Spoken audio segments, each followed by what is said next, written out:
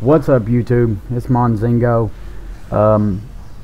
and I'm going to be doing the Mage Tower today on the Fire Mage, and getting the artifact appearance you see here,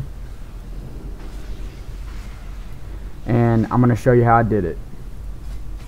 The talents I chose was Fire Starter, Shimmer for the extra healing from Blink, Mirror Images is just really good. Rune of Power would probably be the better one to take if you didn't have to stand still, because that's a lot of damage. 40% is a lot of damage, but I went with Mirror Images because you're always moving, you're constantly moving, having to move, so I didn't think that Rune of Power was very good. If you do have the Fire Headpiece Legendary, then Alexstrasza's Fury is probably better than Flame On, but I didn't have it, so I used Flame On. It worked just fine.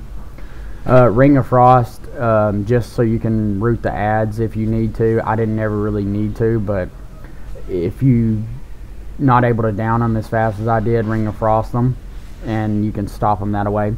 Living Bomb, it really helps take out all the ads that she calls out. When you put it on one target, it'll explode. It'll spread to everybody else, and then they'll explode. It's really good for AoE damage, and so is Meteor. Meteor's huge for AoE damage. Now, the next thing I'm going to show you on my gear is a little bit harder to obtain.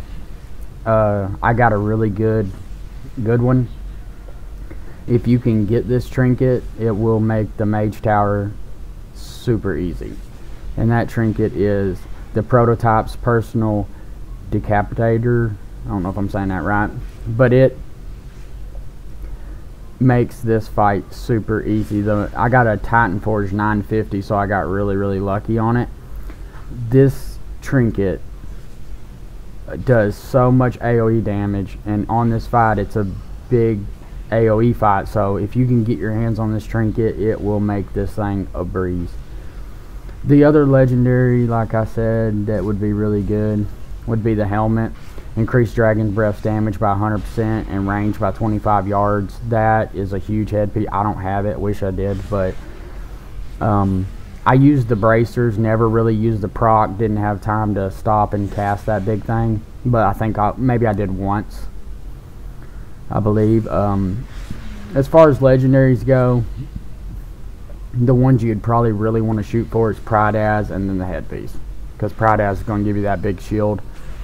Just so you're pretty much, if you get Prydaz and that headpiece, you're pretty much just going to beat this thing like it's nothing. I didn't have either one of them, but I did have this trinket, and this trinket I think is what really just pushed it over the top for me and let me take out all the ads quicker than the fight really intends it to be. But alright, now I'm going to show you the fight. In the fight, there's two ads that get called out from behind me. You need to kill those ASAP. Those are healing ads. Make sure you take those down immediately.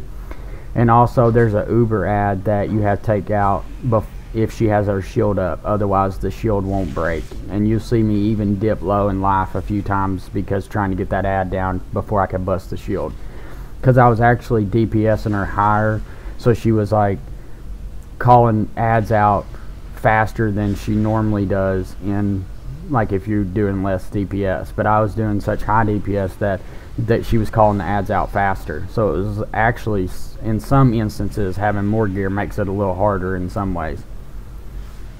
But alright, let's jump into the fight.